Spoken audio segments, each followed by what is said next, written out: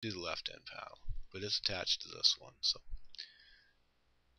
we're going to go down here and we can either set a left panel, but we've already got one, so we don't need to do that. But let's remove the left panel. How about that? Remove left panel, apply. And remember over here it showed no left panel, so it didn't take it out.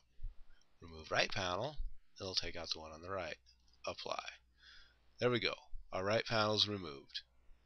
Now, we've got our right panel removed, and let's say we need to replace that right panel. And the reason we removed that right panel was because the module didn't come with the correct one that we wanted.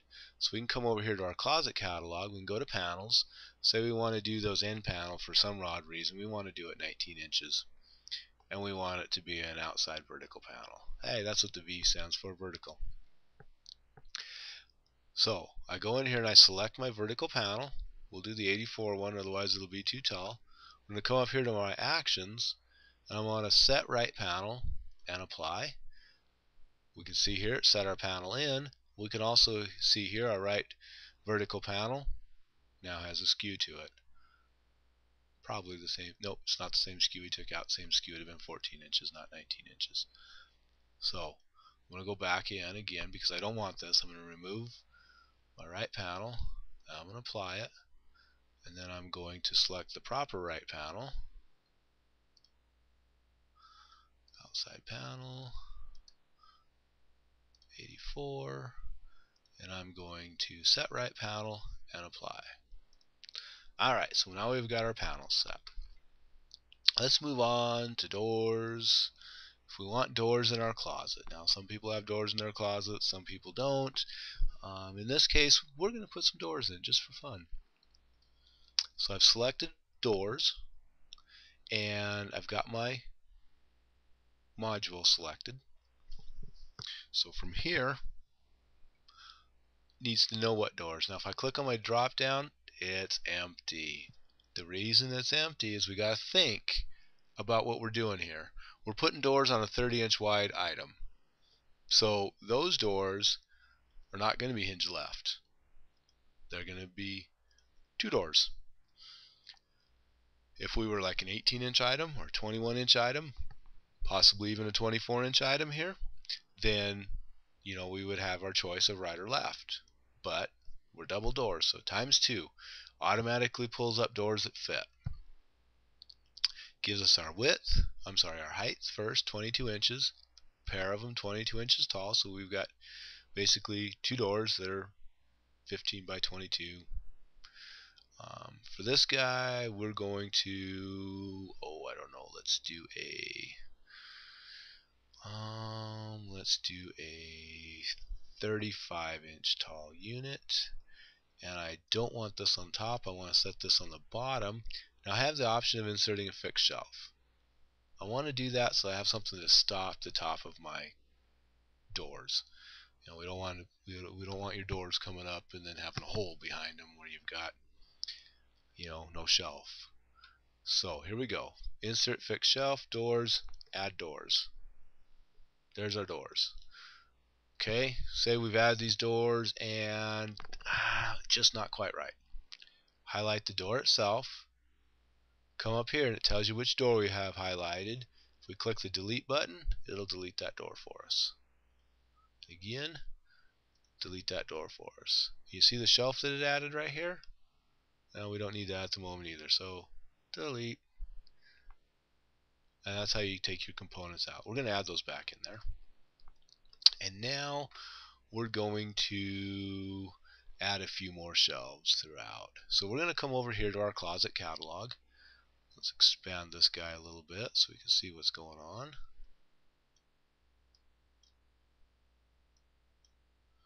Okay, closet catalog.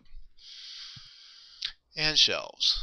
So we're going to do some 14-inch shelves for obvious reasons, and I'm just going to add the fixed shelf in here, but you could do adjustable shelf as well. You could do an 8-foot shelf if you want a shelf going all the way across, but it's going to interfere with some of the panels and stuff. So we're going to choose our 30-inch wide shelf, and we're going to go in, we're going to drop a shelf in. Now you'll notice as I do this, if I drop a shelf over here, it's going to put it over there on my highlighted item.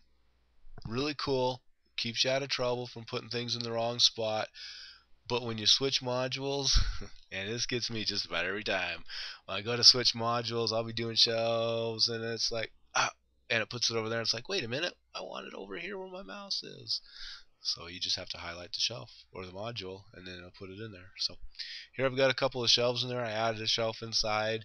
Now, yes, there's doors in there, but you still have to fill the inside with something because it's just a big gaping hole otherwise. So I've got some shelves in there. And I probably want to put a shelf up here toward the top, across most of these. And see, there I did it again. Component, delete it, highlight your module, drop your shelf in. Highlight your module, drop your shelf in. And I didn't get them very straight. If you want to move them, just come click on them. Maybe it's supposed to work this. There we go. I have to stop moving my mouse. You just click on them, moving up and down to where you want them.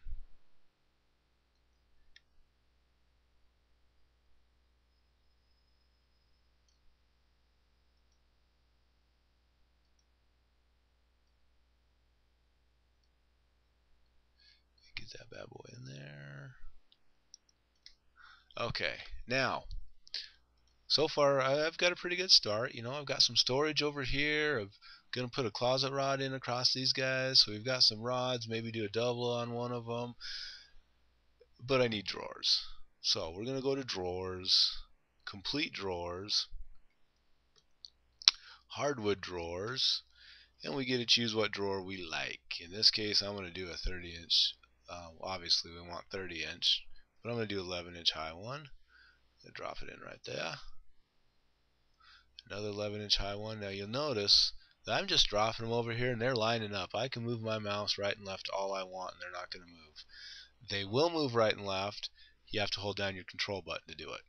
But right now I don't want them moving right and left. So there we go. I got 3 deep drawers in there. Now you may want, to mix them up, put some small drawers in there, but I like big deep drawers. I like losing my stuff down the bottom and not finding it for years. But I'm going to go back to my shelves because I probably want a shelf across the top up here. So I'm going to do a fixed shelf. No reason for that one to be adjustable because we don't want it going anywhere. And you'll notice how things snap. They kind of snap in and then you can drag through that snap. So we're just going to let it go till it snaps in there. Now we're going to let it go. Okay, there we go. Now we've got some more storage areas. This guy, a little short maybe to hang something, so we could grab our shelf, run it up here a bit, give us a few more inches on that.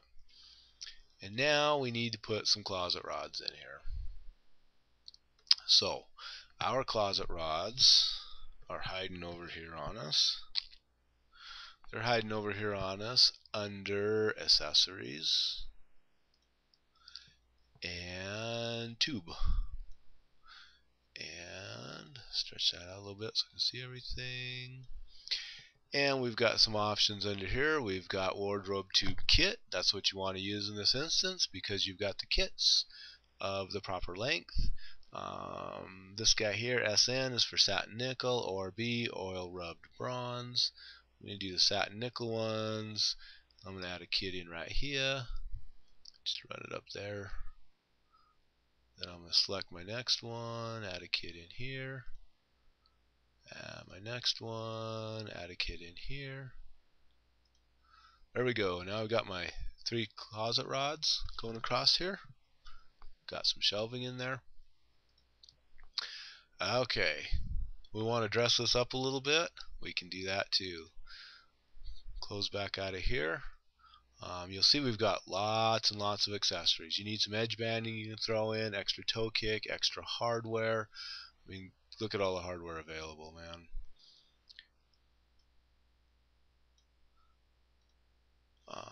Template and tools, we've got tubes, we've got rods, we've got racks, tie racks, belt racks, pants racks, wood pants racks. You could add a pant rack over here into one of these. 30 SN. Oh, guys, I honestly don't know what that pant rack looks like yet. I can't say it, let alone know what it looks like. So we'll have to take a 3D, find out what that bad boy looks like. Pull-outs. You've got pull-out hampers. You could have put a pull-out hamper in back here. Some wire baskets, mirror pull-outs. That's that little makeup mirror thingy that sticks on your wall and you can pull in and out. Don't have a lot of use for one of those, but some people do. You've got bags, clothes bags, and charging stations, and shoe fences, iron holders, and the right color of caulking, and stains, and all this good stuff that you just didn't know you could live without. But trust me, when it comes to designing closets, you can't live without. Whoops. There we go. Get that guy. Okay, so let's put some clothes in here. Oh, there's a pants rack with trousers already on it. We'll stick that guy and see what. Ooh. Okay, he's big. Alright, I don't like them both. We're going to delete one of those guys. There we go.